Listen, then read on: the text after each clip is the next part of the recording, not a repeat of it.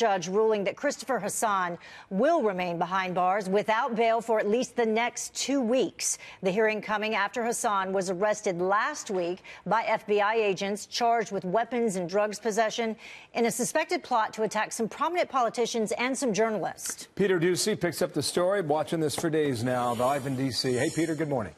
Good morning. Christopher Hassan had a secret level security clearance from 2005 until Tuesday, when it was suspended as authorities realized he was stockpiling weapons and drugs to allegedly try to carry out a biological attack and then an attack on the food supply just as soon as he could figure out how to find Spanish flu, botulism, or anthrax. That's according to a document found on his computer accompanying these Google searches from last month. What if Trump illegally impeached? Best place in D.C. to see Congress people. Where in D.C. do Congress live? Civil war if Trump impeached. Social Democrats USA. The government alleges Hassan wanted to attack prominent Democratic lawmakers who don't have protective details and whose names appear on a hit list next to high-profile cable news stars like Joe Scarborough, Don Lemon, and Chris Hayes, all critics of the Trump administration.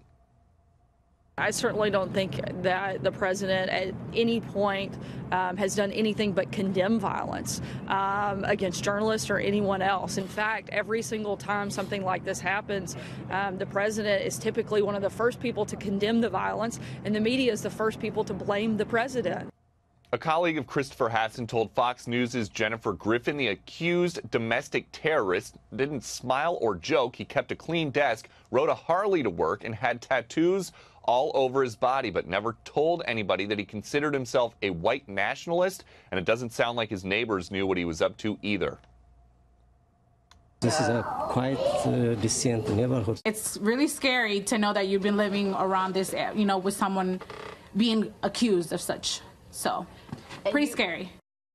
Last fall, the Coast Guard Insider Threat Program flagged Hassan's suspicious behavior, and the government describes these allegations as just the tip of the iceberg. Bill. Thank you, Peter. Peter Ducey from Washington. My message, I am Indigenous, realist, the realist, the realist, the realist. I am Indigenous, realist, the realist, the realist, the realist. I am Indigenous. Go, go. 50 on me. Nationalist talking about caliber. I'm the realist. I do this shit without a fucking manager. Whoa. These nigga feds, they got white boys over them, they handle it. Straight scammers, leeching out the community like scavengers. Kill them. I am Indigenous, raised by the tribe, not villagers. I had no time for the villagers, still stay strapped like Dillinger. Bang. You don't hear it, but you feel it, bro. I kill a beat like a scrimmage. I yank teeth like a damage. Clear you too like a blemish. Can't let a dude stop my mission. Used to gangbang, kind of crib. Now I bring out for the children. Bang real hard for humanity upliftment. See through clones, they be glitching. Kid favorite code supposed his image. Damn. Got a passion for knowledge, plus I'm gifted. Raised up high on my square, I'm uplifted. Y'all ain't even hear me say gifted, right? like hieroglyphed, like glyphed, I put like lifted with glyphed.